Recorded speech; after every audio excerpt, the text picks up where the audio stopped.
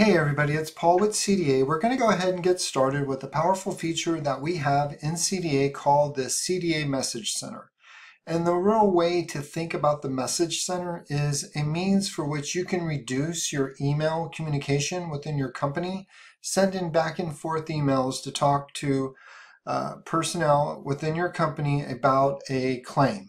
And so instead of sending emails back and forth, what you'll do is you can use the Message Center to communicate with your team/company about specific claims, certain claims, or anything of that nature related to your company and claims. And so what we're going to go ahead and do before we get started is I just want to point down here, right down here, as you can see, there's this little icon.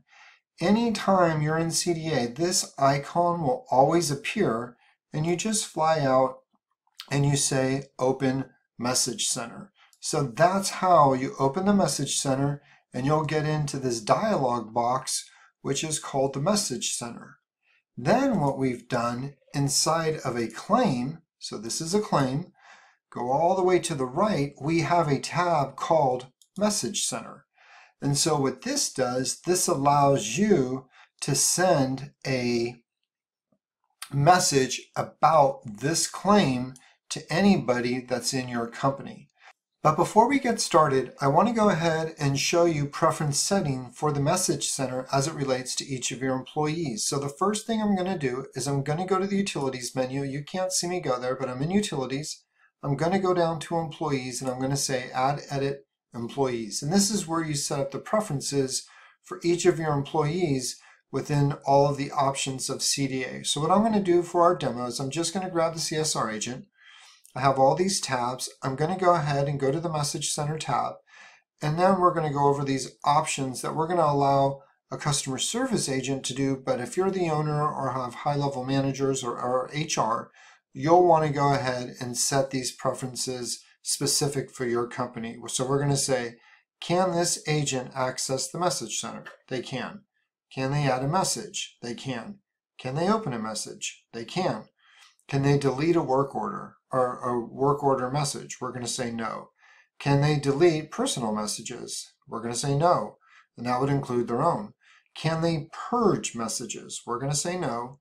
Can they view messages belonging to other users? We're going to say no. And can they open messages belonging to other users? So we're going to say no. So you would set up these preferences for what works best in your company.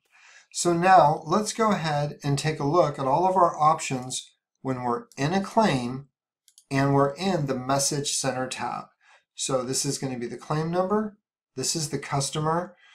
This column is it urgent? So we have 2 urgent messages that were sent from Paul, sent them to myself. Again, this is just a demo. I'll explain the rest of this later. These were the date and times they were sent.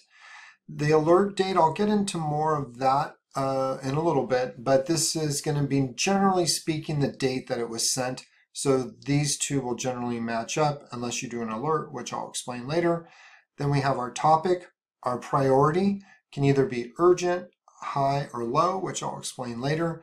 And then we're going to have the status. So we have 2 messages that have not been read by Paul.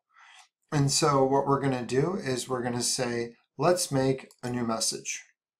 So what I'm going to do is I'm just going to come down here, and what our options are is I can say add a recipient. So let's go ahead and send a message for this claim to Peter. So we're going to go ahead, type in a P, we're going to pick Peter, we're going to say okay, and then you'll notice we have send to all. This is generally going to be clicked if you're the owner or a C-level person, and or if you're HR. This will send a message to everybody letting them know something about a claim or some incident that may have to do with CDA.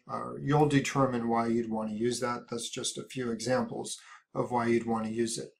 And then what we're going to say is we're going to want to say that this customer is a little confused and refuses to make a copay. And so this is a CSR agent who's going to be, or it could even be me, sending a message to Peter who handles these type of things. And their message is going to say, hey Peter, As you can see from the text thread, the customer is very agitated and annoyed that they need to make a copay. This is very common in the industry. A lot of customers don't know about copay. And then I'm saying, or the agent would say, hey, I took this customer off the schedule for now until you speak with our RSM Randy. And then what I'm going to do to explain alert, I'm going to say, can you get to, I told customer we'd text back by Friday. So now what I'm going to do is on the alert date, I'm going to set it for Friday. So let's explain what just happened. I'm sending a message to Peter. I gave him the topic. These are the date and times I created my message. I want to alert Peter again. Even though Peter is going to read it, he's going to get another alert on Friday because we told the customer we would get back to them by Friday. So that's why and how you can use the alert. Over here we have reference. It says claim. Never change the claim number or it'll cause some issues when you sort for claim and personal, which I'll explain later. We have our customer. We recommend you don't touch these. And then here's the priority. We're going to say high or urgent. We'll use it as urgent. And then what we're going to do is we're going to hit send. So let's go ahead and hit send. And so you can see customer refuses to do GoPay. And now let's jump into the main message center. I'm in a demo, so I have preferences or permission to read Peter's messages. Let's go to Peter. And lo and behold, there it is. So what Peter can do is he can right click, he can open the message, he can reply to the sender, who just happens to be me, or it could have been a CSR agent. We can reply to all. We can forward the message to someone else. We can delete the message if we have permission. We can move it to the save folder and or we can move it to the archive. So that's save folder is like an archive. We can display the work order, and the reason why we can do that is because the reference field has the claim number. So if we manipulate the claim number, we won't be able to open up the claim. And I can even text the customer like we said we would and let them know that we can help them. So let me go ahead and show you that. So I'm going to send this customer a text message because we already know this information, and you can see it already opened up, and now I can tell the customer anything I want, and I can also read previous text message threads that the CSR agent or anyone else was talking about for this customer. So I'm just going to go ahead and I'm going to close that.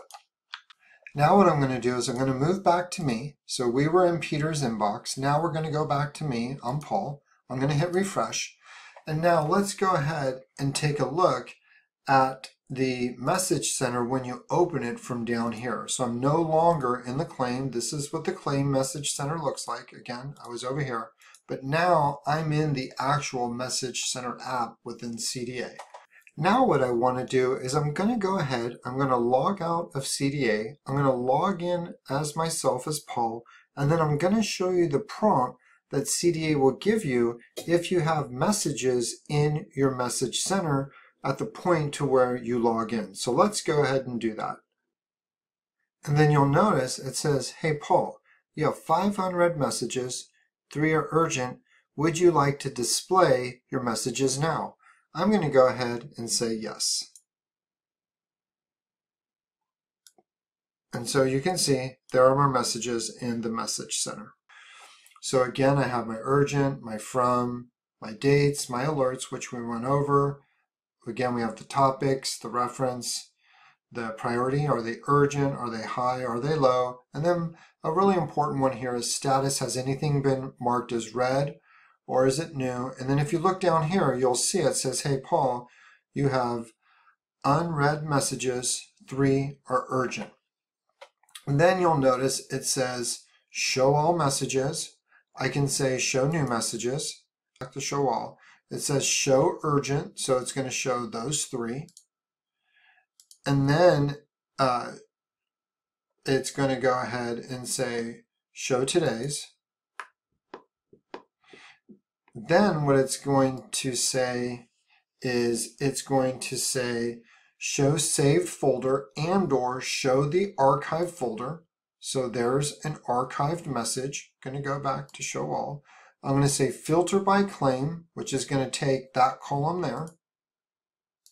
Then it's going to say show personal, and so it's going to filter on there, and it's going to show personal. So now what I'm going to do is I'm going to go ahead and send a new message, and we're going to make it personal this time. So what we're going to do, we made a new message. We're going to say, let's send a message to Peter, and we're going to send one to Kimberly. So there's Peter, and then we're going to come up here, and we're going to send it to Kimberly. So we're going to send it to two people, and we're going to go ahead and say done. And now in this particular example, unfortunately, we have a customer that is claiming we have a damage claim.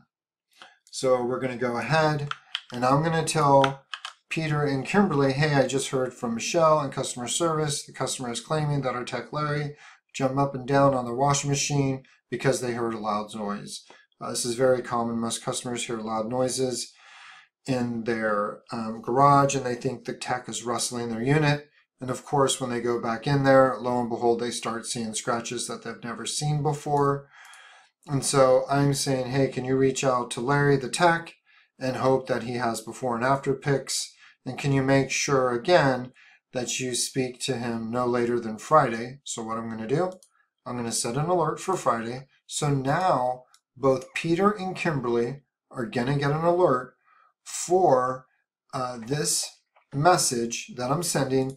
And then we'll just say the customer is Jefferson, and I'm going to make it urgent. And now what's going to happen is this message will show up only in Kimberly and Peter's inbox. It will not show up to this claim. So you make a determination on whether you want claims to show up, whether you want messages, you make the determination whether you want messages to show up within the claim or if you just want them to stick internally to individuals within your company. So I'm going to go ahead and say send. And so that message sent, what I'm going to do is I'm going to go to Peter, and you're going to see we have a damage claim. It's personal. Because there is no claim number in the reference, it will not go into that claim. So if we opened up that claim and we went to Message Center, any personal messages that don't have the claim number in the reference will not show up. So I just want to make sure I explain that distinction. Also, if I say send text message or display work order, there is nothing to display, there is nothing to text because there is no reference for a claim number. Again, I can move it to the archive, I can delete it, I can forward it, I can again do reply all, I can do all those things. So I can go ahead, open the message, just going to bring it over here, and then I can see everything that happened with the message. So that will conclude our video on how to use the Message Center within CDA.